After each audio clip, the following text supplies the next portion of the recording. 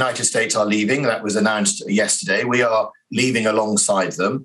And that leaves as you say, a very, very big problem on the ground. I'm absolutely worried that failed states are breeding grounds for those type of people. Of course I'm worried. It's why I said, I felt this was not the right time or decision to make, because, of course, Al-Qaeda will probably come back. Certainly would like that type of breeding ground. That is what we see. Failed states around the world lead to instability, lead to a security threat to us and our interests. A country led by warlords and led by different provinces and tribes, and you end up, if you're not very careful, in a civil war. And I think we're heading towards a civil war, initially shown by a Taliban with momentum. The Taliban is not entirely a single entity. They break down underneath the title into all sorts of different interests. But fundamentally, as I've said earlier, I have concern that when states become failed states or warlike states,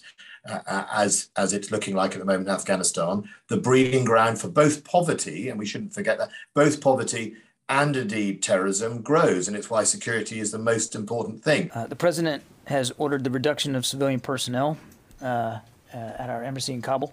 The United States on Thursday urged U.S. citizens to leave Afghanistan immediately and said it was significantly reducing staff at its embassy in Kabul as Taliban fighters continued their rapid advance across the country. Pentagon spokesman John Kirby said the U.S. was also sending 3,000 additional troops to Afghanistan in the next 24 to 48 hours to assist at the airport. So are you concerned they're going to be under attack? As in all cases, our commanders will have the right of self-defense, and any attack upon our forces will be met with a swift and appropriate response. News of the embassy drawdown, first reported by Reuters, is one of the most worrying signs for the Biden administration about the security situation and the failure of the Afghan government to protect key cities. On Thursday, the country's second and third largest cities were on the verge of being captured by the Taliban.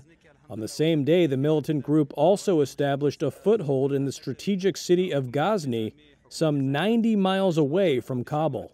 This is not abandonment.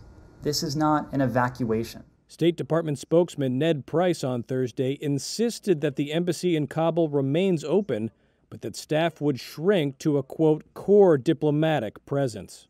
This is about doing all we can to ensure the safety and security of our personnel as we reduce the size of our civilian footprint in Kabul. Earlier, a notice on the embassy's website urged U.S. citizens to leave the country immediately using available commercial flight options, citing the deteriorating security conditions. Meanwhile, the U.S. military mission in Afghanistan is set to end on August 31st, and roughly 650 troops are currently in the country to protect the airport and embassy. A U.S. intelligence assessment this week said the Taliban could isolate Kabul within 30 days and take it over in 90.